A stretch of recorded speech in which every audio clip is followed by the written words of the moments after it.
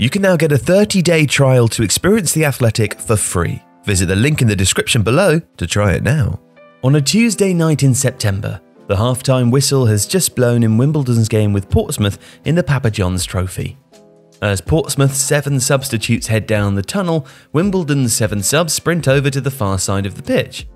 Immediately, running and passing drills begin. They are overseen by a new coach called Sami Lander. But who is he? Well, Lander is football's first known specialist substitutes coach.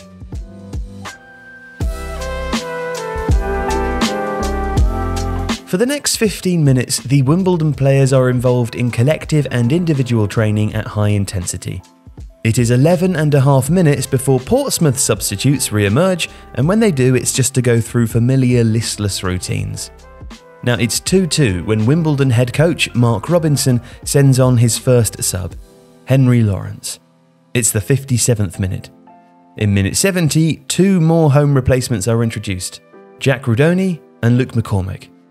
By the end of the game, Lawrence will have won a penalty, which is converted, and McCormick has also scored to make a breathless game 5-3. Later, Lander will put the contributions of those subs into a chart on his laptop. It tracks goals and assists from players who didn't start games across League One. Wimbledon are top by some way. Now, Wimbledon have employed Lander on a part-time trial basis since the beginning of the season. He is only 25, has never played football professionally, and is blind in his right eye from a serious car crash when he was a boy. We call them finishers, not substitutes, he says. My job is to make sure that they are as prepared as possible to go on and impact the game in all ways. Physically, mentally, socially, technically, tactically. It's about making players who hear that they're not starting say, okay, I'm going to come on and bring energy and drive. That's so important. It's about treating a substitute as a starter. Now, it helps that head coach Mark Robinson is a 55-year-old open to innovation. It isn't about wanting to be different. I've been a sub feeling sorry for myself. Sami broke it down mentally. The player is not a sub, he's a finisher. He has specific warm-ups. It's a way of thinking which, for Lander, began at Weymouth during COVID-19. He had been coaching and doing some analysis for 4 years when he suddenly found himself on the subs bench.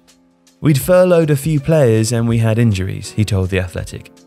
I was a coach, and before one game we had another player call in to say he had COVID. And despite his lack of playing credentials, Lander found his way onto the pitch. It gets to the 89th minute, our striker goes down. The gaffer turned to me and said, "Are you ready to go on?" And I said, "No, nowhere near ready." That experience was informative. Today, Lander has a particular way of looking at the area, and it begins with making sure the players are as prepared as possible to go on. I have a chart here showing impact time, the period it takes for a player to impact a game. He explains further.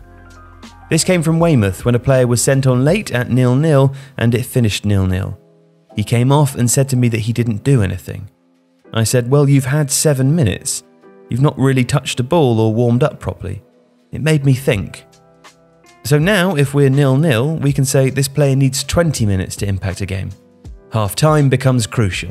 You have 15 minutes of uninterrupted ball time on a pitch.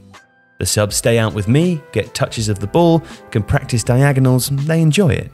Lots of players' warm-ups aren't that good compared to the starters. Their warm-up is intense. For some reason, there's not that perception with subs.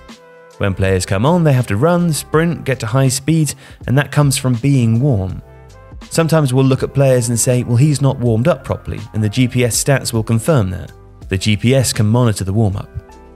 Encouragingly, he says he's not met resistance from any player, but every new idea encounters some hesitation. If I'm being completely honest, remembers Wimbledon assistant Rob Tuve, I'm thinking, substitute coach? How does that work? It takes you back a little bit, but he was quickly won around. We met with Sami, he did a presentation, and it just made sense. The stats he showed us from last season told us that we could make marginal gains from it, and in sport, you have to look at that. What Sami has done is give demotivated players a purpose, and so they remain connected with the game.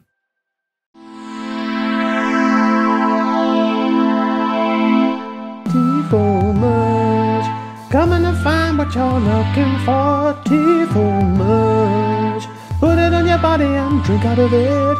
the grasslands of Australia to the peaks and plains of Antarctica and through the rivers of North America comes a shop of merch that is so damn cool that it's really cool. So cool you have to buy all the merchandise. Buy the merchandise. Come in and buy all our merchandise. Merchandise. Looky right here, there's merchandise, but your merchandise. Gotta get your hands on the merchandise. Merchandise.